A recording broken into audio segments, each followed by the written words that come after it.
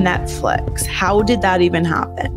So when you do this type of work, this social media work, there are many different ways to spread content, to create content, to make money. This was just one of those things. They wanted to put something together, tell the story. I when I spoke to the team, I kind of labeled it as a time capsule of the social media unraveling of this case, Johnny Depp versus Amber Heard, the defamation trial of the century. The Love and Order Podcast with your host, LawyerLimor. This podcast is for entertainment purposes only. The opinions expressed on this podcast are not legal advice that can be relied on. They are based solely on the limited information provided. These opinions do not create any attorney-client relationship. Those seeking legal advice should contact an attorney in the appropriate jurisdiction and practice area. What a whirlwind.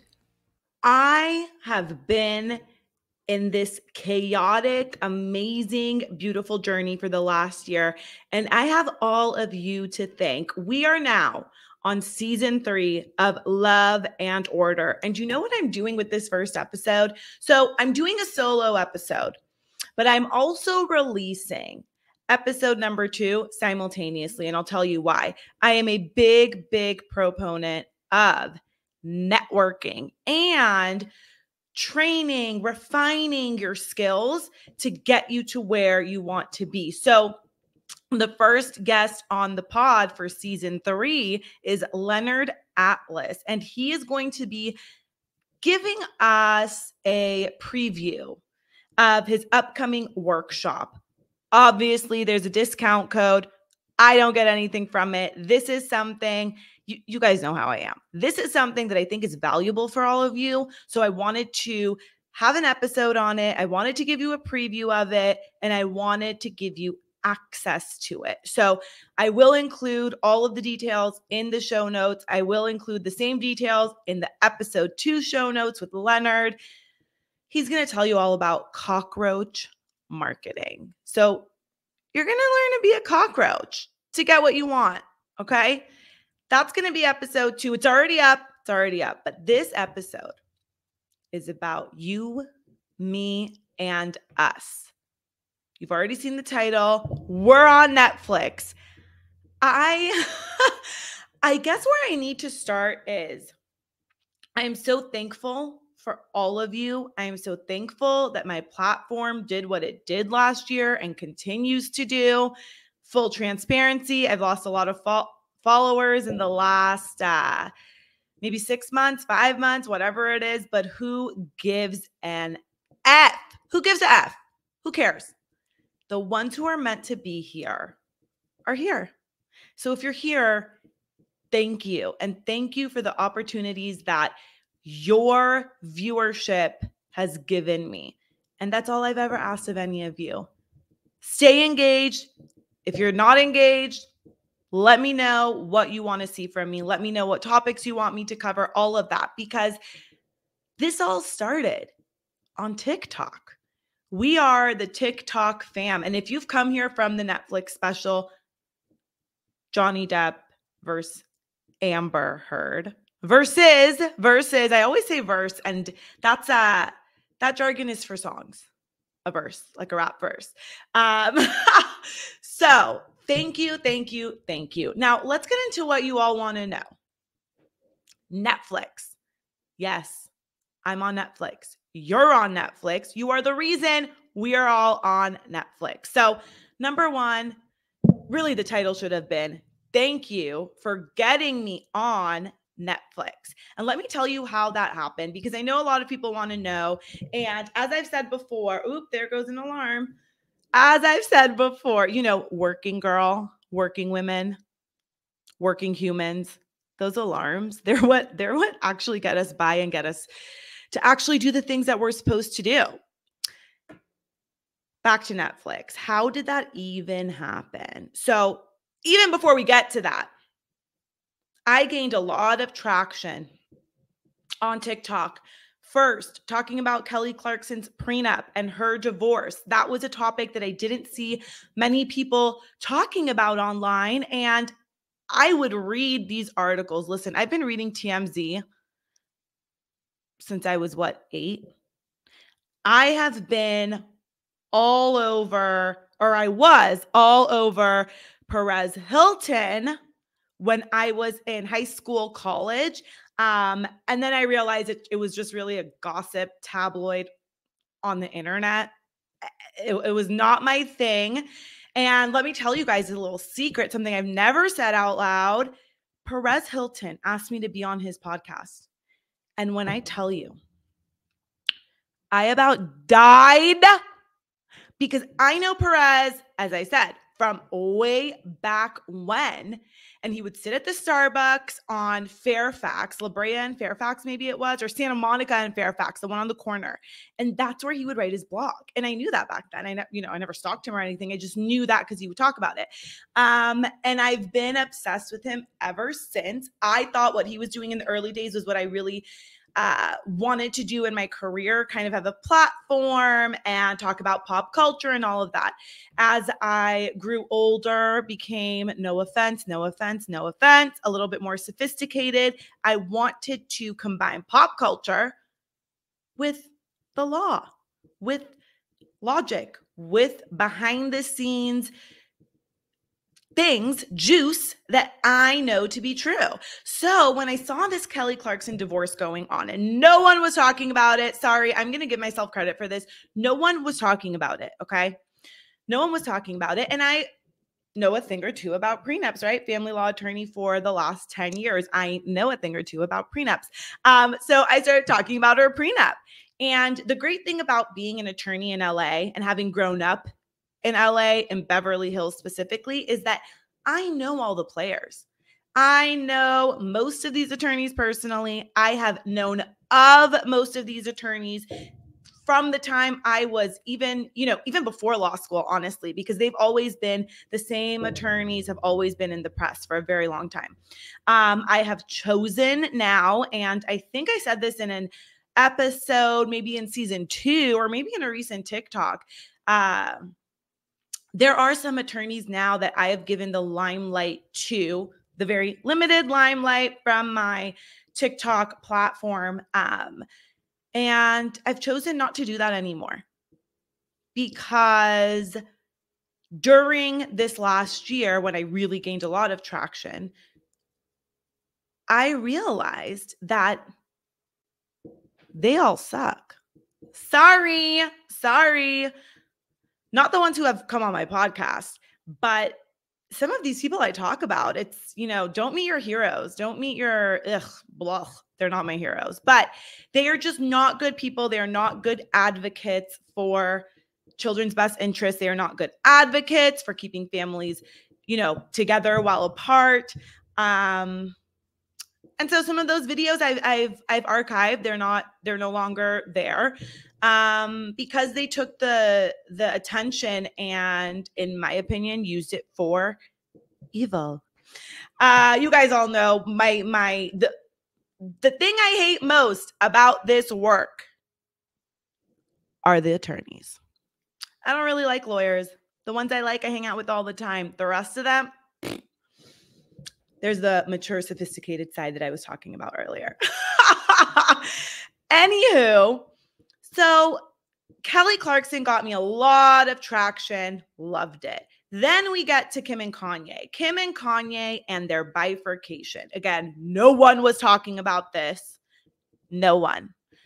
I came up on the case number, looked up what they were filing, started reading it. Number one, I really was most interested in the prenup. Like, did they attach the prenup as an exhibit? Because I want to see the language in there. By the way, if you didn't watch my TikTok live on that, it was the prenup kind of looked like it was typed on a typewriter. It was very old school looking, whatever. So anyway, that was another thing that gained a lot of traction. Kim changing her name back, a lot of traction, lots of attention. And then I would really say the third thing, the most recent thing that got me a lot of attention, thanks to all of you, because this was actually something that one of you, my amazing friends on the internet, forced me to cover. And that is the Johnny Depp versus Amber Heard defamation trial. Limor didn't want to cover this trial. Why? I've said it time and time again. Johnny Depp, Amber Heard, to me, toxic. They were toxic back then. They are toxic now. They were toxic during their relationship. During this trial, there was a lot of toxicity, a lot of negativity. And guess what? It was a defamation trial. So I wasn't really that interested in it. But it was going to be streamed. It was going to be televised. So, why not? I am an avid court TV fan. I love court TV. I've been on court TV a few times, again, thanks to all of you. So it was just something I felt, okay, it's going to be, it'll be interesting. Couple of weeks, 6 weeks. There'll be some moments. I will post about them. I will talk about them. And wouldn't you know, this defamation trial turned into the trial of the century. Defamation on its own is not that interesting. We had a defamation trial with Blac Chyna and the Kardashians and Jenners during all of this, and it wasn't that juicy. I mean, to be honest, I would have loved to have cameras in that courtroom, but, it came and went during this trial. So, not a really big deal, not a lot of fun to be had, but little did we know that this trial was basically family law live. Okay? It was like a family law trial in the middle of LA. Power players all over the place. Power elite on the stand. The people that keep these people together on the stand. The people who have all of their secrets and keep them close to their chest. Those people were on the stand, revealing what they had to, testifying under oath. Wow. And I have to say, every single day for 6 weeks, minus weekends, I do take weekends off, I was posting 5 to 10 videos a day. I was doing lives every other day, having the time of my life. But guess what? I was also still running my firm, my family law practice in LA. And it really took it out of me. I don't think I slept in that 6 weeks at all. And following that 6 weeks, during that 6 weeks as well, I was also doing many interviews, BBC, MSNBC, Business Insider, different podcasts.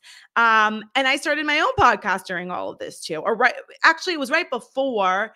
And then I got into, I believe, the second season of this podcast, which also almost didn't come to be because the intention with the podcast was to have a co-host. It wasn't going to be called Love and Order because the prospective co-host didn't really like the name.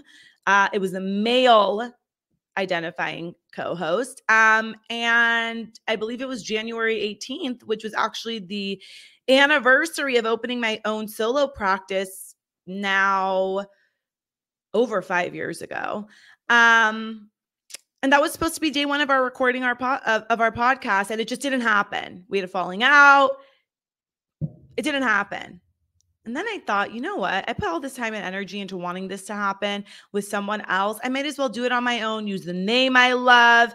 And as you guys know, I say it all the time. I want this to be what you want it to be. I have several ideas about it.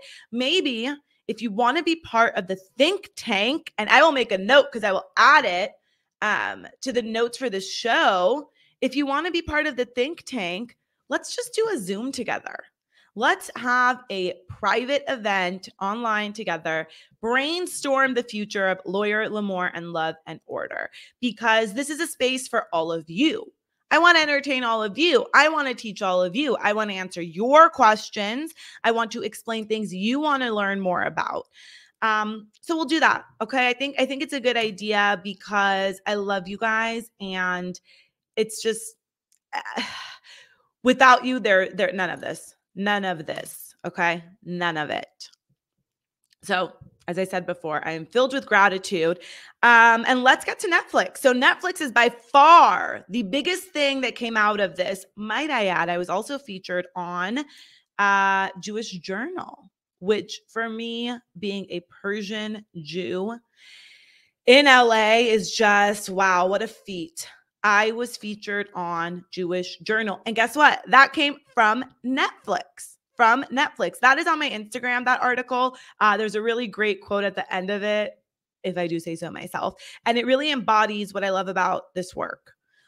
So Netflix, how did that even happen? So when you do this type of work, this social media work, there are many different ways to spread content, to create content, to make money. One of them is licensing your video. So get this, you already made the video. No one told you what to do. It was your creative work that you put likely on your own platform already. Netflix was not the first to ask me if they could use clips of this and that and whatever. Netflix was the most prominent. And let me tell you, it wasn't Netflix directly. That is something I think people don't understand about the process. It wasn't Netflix calling LawyerLimor, Netflix calling all of these creators. It was a production company that had the idea, that, chose who they wanted to feature. And I'm giving you this information from my personal knowledge, what I know to be true. So this was just one of those things. They wanted to put something together, tell the story. I when I spoke to the team, I kind of labeled it as a time capsule of the social media unraveling of this case, the social media coverage of this case, Johnny Depp versus Amber Heard, the defamation trial of the century. At a meeting with them, obsessed with them, they wanted certain clips. I said yes. I know a lot of my counterparts, my amazing friends on the internet said, no, I don't want you to use my clips. And they're being asked way more than I am about licensing their clips, because a lot of their clips were much more controversial, and attention grabbing than mine. What I tried to do, my pattern was, I started with something witty every video. At least I would try. Obviously, I wanted to keep your engagement for the full time of the video, the full duration of the video, and hopefully give you something of value in the middle. Always ask a question at the end. Wink, wink. And so I did that, and I stayed as neutral as I could be. Now, we talked a lot about the jury. This is a jury trial. So if we are acting as jurors, because we are outsiders, but we very well could have been on the jury if we met those certain qualifications, lived there, all of that. So we're just, lawyer or not, you're still an average Joe, spectator. So emotions go up and down. Maybe you pick sides or whatnot. And that happened with me. But I tried to still keep neutral, because certain things didn't make sense. Certain things were not aligned with the law. Certain reactions I felt were unwarranted. There are videos I'm not thrilled about being on the internet. I won't take them down, but I'm not, it was my opinion and my thoughts during the process, but they are not things that I still believe to be true. And really, out of the over 250 videos, TikTok videos I made on this trial, it was really just maybe one or two that I'm like, ugh, why did I say that? But I was in the moment. That's how, jurors, the judge, every player has ups and downs with their emotions and their opinions when it comes to trials, okay? Especially a 6-week trial. Anytime you're hearing a story, every twist and turn, you're like, oh, I can't believe that happened. Wait, that doesn't sound true. Oh my God. If that one is true, that one thing is true, that totally changes the game. So there was a lot of that with me, but there really isn't any content that I am not proud of. So when I'm asked, I usually do license clips. I do. My advice to you, when you are making content on the internet, depending on what a production company or someone else is trying to use that clip for, your video for, your content for, they may be able to do it without your okay. So if anyone approaches you, my advice is Try to control as much as you can, because if you get in touch with these people or they get in touch with you and you're connecting with them and they say, I want to use this video, you might say, that's not my favorite. Can we instead use this? And they might say, you know what? Sure, fine. If if you don't like the video, let's figure a different one out. Let's tell you the purpose of this. This is the topic we want to cover. Do you have another video on that topic? They will be much more receptive to including and not including what you want them to. So be in control. If there is a money transaction to be had, and my advice is push for it, push for it, push for it, because it is your work that they then likely want to make money on. So always push for the money, always push to make a deal, and be in control. Be in control. It's the quintessential Kardashian, golden rule. They have an SEX tape of you, and they're telling you that they're about to start circulating it, dispersing it, making money off of it. You're either going to be part of the deal or you're not, whether you like the content or not. If they can use it, if there's a loophole and they can use it without asking you for permission, they are going to do it. So make a deal. So there was a production company that approached me. I worked with them. I had a feeling it was going to be on Netflix. I'm not sure what the conversations were, but when I saw this 3-part series, and let me tell you, it was international. It was, I think, through BBC at one point. Correct me if I'm wrong. That part I'm not sure about, but I know I had an international follower who sent me an amazing voice note on Instagram. By the way, Instagram is where I really, really can respond to your messages. So DM me on there. It might take a week. It might take 2 weeks, but I'm going to get to you. So if you ever want to say anything to me, do it on Instagram or in the TikTok comments. TikTok messages are a whole mess. And I took a really long social media break, so I don't even know how to work the messages. So I had someone, an amazing, beautiful follower with a gorgeous accent, telling me that she saw a Johnny Depp versus Amber Heard documentary, and I was in it. And when I tell you, sorry, that was the sound of the water bottle. When I tell you that when she said that, I was so shocked that this documentary, I was shocked, just as shocked as I am now even talking about it. I was shocked that it actually became a thing, because so many opportunities that I've spoken to, so many production teams, so many people in the entertainment business have not actually come to fruition. I will have talks with people weeks and weeks, an entire year, the project doesn't get done. They want to license something. They want to do another interview. It just doesn't work. It just doesn't happen. So when this amazing internet friend messaged me on Instagram and sent a voice note and told me, and I believe she also sent me a video, I was on the floor with excitement. I was like, oh my God, it's actually like on television screens. And remember, I'd been on Court TV at this point, all these other outlets, I-24, ITV, whatever. And not whatever, it's just my brain right now. She's a little fried. So I was just, kind of okay with, okay, I signed another deal and maybe it'll work. It won't work. It'll show up somewhere. It won't be popular, whatever. It doesn't matter. Pleasure to work with these people, and what a compliment for anyone to love your content so much that they also want to use their platform to spread your valuables.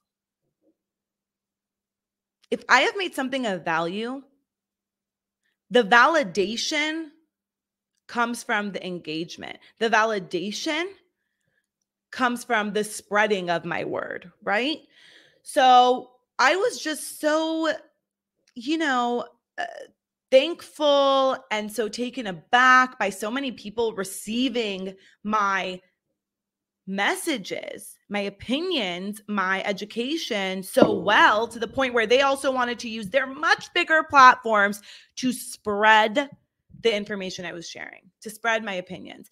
So when this follower sent that to me, I was wow. And I haven't been as active on social because thank you, God, my business has just taken off even more so than before. I would always say how busy I was. I've always been very busy. Thank you, God. But it just took on a different form after all of this TikTok attention.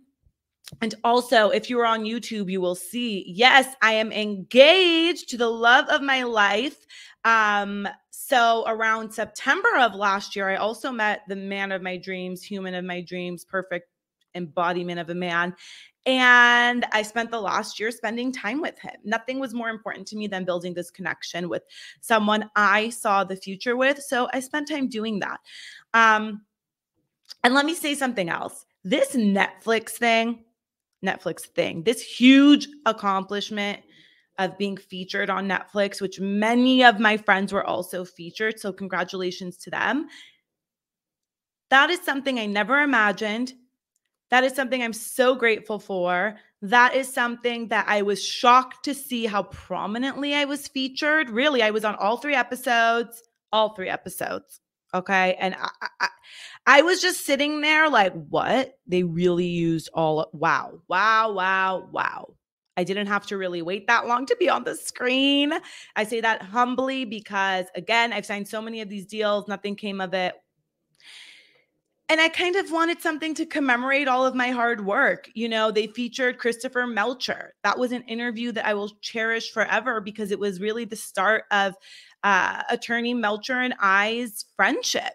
He is such a great mentor, such a great human being, such an ethical, professional attorney. And we didn't say this on the episode, but Christopher Melcher represented Kanye West in the very, very beginning. And then he said bye-bye. And my prediction was this guy must be so ethical that he's like, peace out, bruh. I can't deal with this. You're not about to embarrass me in court. Do I know that to be true? I have no idea. But the timing kind of matched up with what I was thinking. So just an amazing experience. I loved it. And can I say that my producer, Otis, his voiceover, the intro to this podcast, the disclaimer of this podcast, his voice was featured too. And listen, a lot of people say, use these, Upwork, Fiverr, this and that for people to do your podcast intros and whatever voiceovers you need. I'm so thankful I used Otis because he deserved to be featured on Netflix alongside me. He is one half of this podcast. Without editing, without the, this amazing border, without every software that I've barely learned to use, but thankfully, because of him, I do know how to use it. It's where would this podcast be? It would be nowhere. It would be on my computer. It would have been one episode in the garbage. Okay. So I was so thankful to see that. I was so thankful to see my TikToks and this podcast, Love and Order, on there. It was just amazing. And let me say something else. The podcast episode that was featured, I believe it was several. So I had Michael Morse. That was I believe my first or second episode. I think it was the first episode. One of my best friends. We didn't even have video for that episode. That was the first episode of this podcast, and it's on Netflix, and it features one of my best friends. Are you kidding me?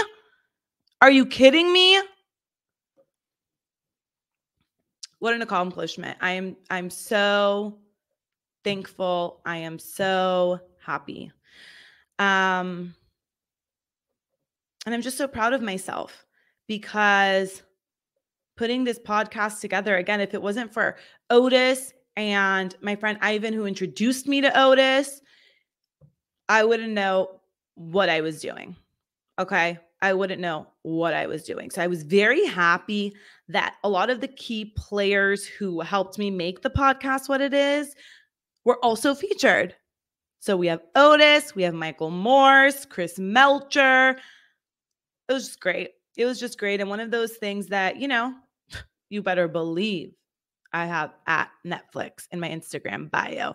And please, if you don't follow me on Instagram, please follow me on Instagram. Remember, that is the platform where my own mom, my mommy, okay, my mom makes fun of me because she's like, yeah, I see that you got a lot of hits on TikTok, but no one follows you on Instagram. She's like, you got 11 likes. Big whoop. So there's that. Please follow me on Instagram if you don't already. Please get on YouTube so you can see my ring. I can't believe that sometimes I wear my Apple Watch with this beautiful engagement ring, but I have to because it's just a lifestyle thing. But when I go out, I do switch to Apple Watch. So please don't make fun of me if you're watching the video on YouTube. And with that, I want to say, again, said it a million times, but I can't say it enough. I love you. Thank you for all of the opportunities. Thank you for listening. Thank you for being friends. And thank you for being so loyal to this community, to me. Please rate the pod. Please DM me if you have ideas for the pod. And check out the show notes. Check out the next episode. I love you. Bye. This podcast is for entertainment purposes only. The opinions expressed on this podcast are not legal advice that can be relied on. They are based solely on the limited information provided. These opinions do not create any attorney-client relationship. Those seeking legal advice should contact an attorney in the appropriate jurisdiction and practice area.